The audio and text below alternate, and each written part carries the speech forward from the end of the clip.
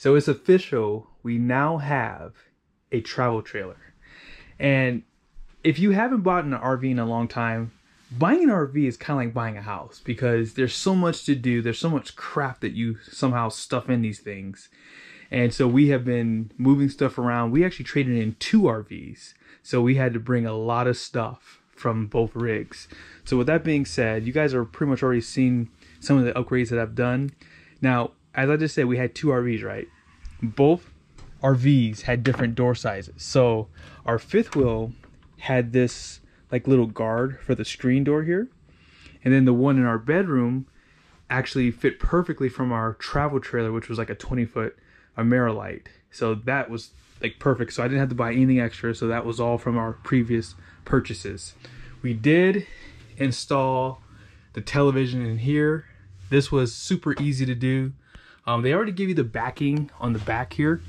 So this came out of our 5th wheel, and I just basically took the wood.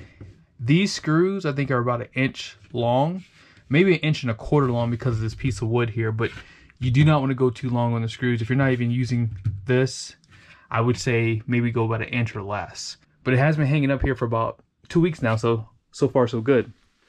So we got a rug, so I'll have my wife come out and we'll put that out. I hung this guy right here, and that was from our 5th wheel too. So we've pretty much been able to recycle everything that we've had. But so far, I have really been enjoying our rig. The one thing I told my wife when we buy our next RV is we have to get a 12-volt refrigerator. That checks the box there. This one has 2 AC units, and you know, for 28-foot RV, actually this is 32-foot, I believe. But when we were looking at a 45-foot 5th wheel, I said 3 AC units minimum. But we decided on this one, so this is good enough. I'm glad that they don't use those ugly outdoor speakers. This is a Bluetooth speaker that connects to your phone.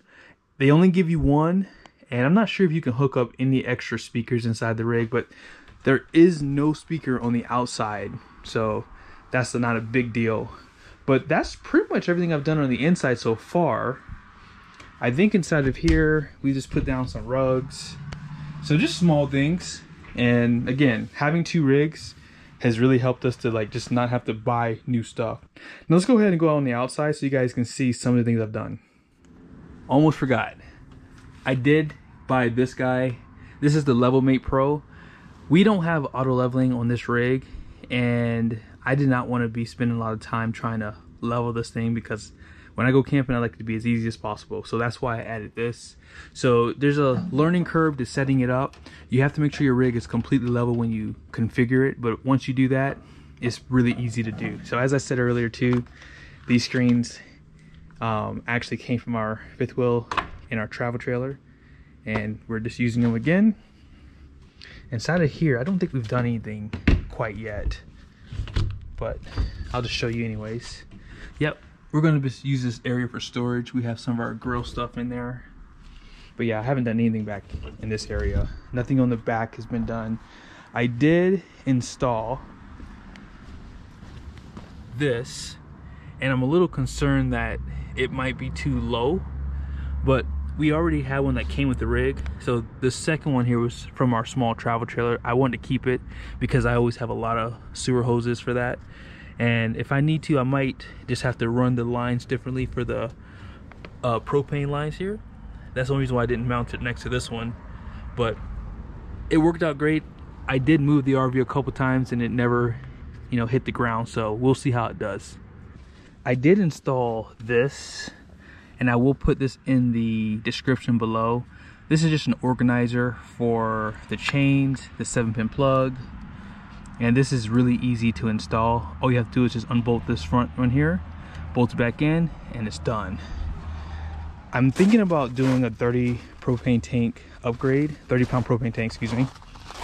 On this side, you guys saw that I added my power cord reel. You definitely want this. And then I have some of our other stuff right there.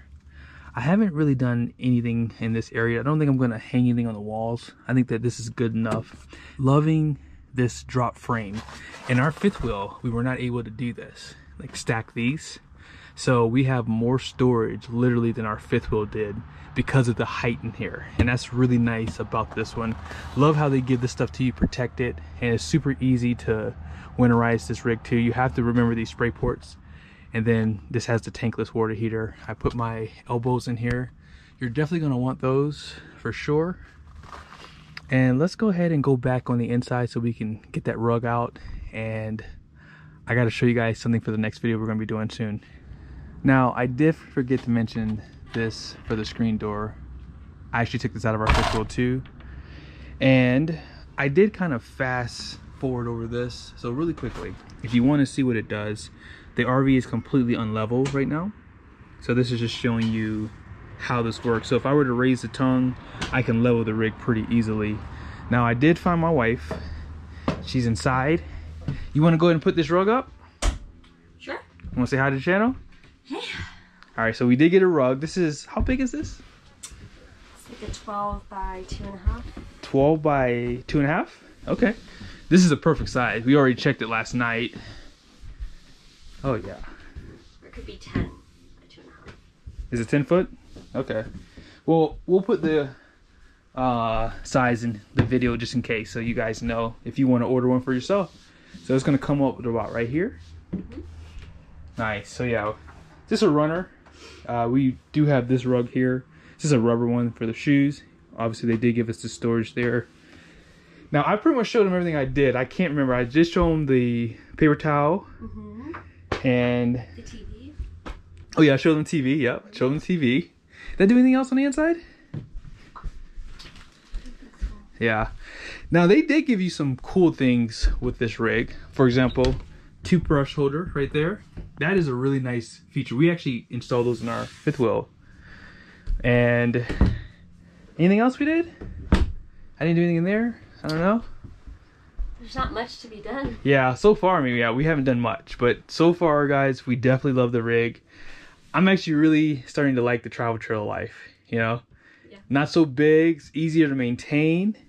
Only one slide, like it doesn't get any better than this. I thought I was gonna have a hard time, you know, adapting to this, but that was pretty much in the video, I guess. I thought there was more that we did, but I guess we just were just cleaning out all the stuff that we had. Mm-hmm. And the next video we do, we are going to be installing a slide topper.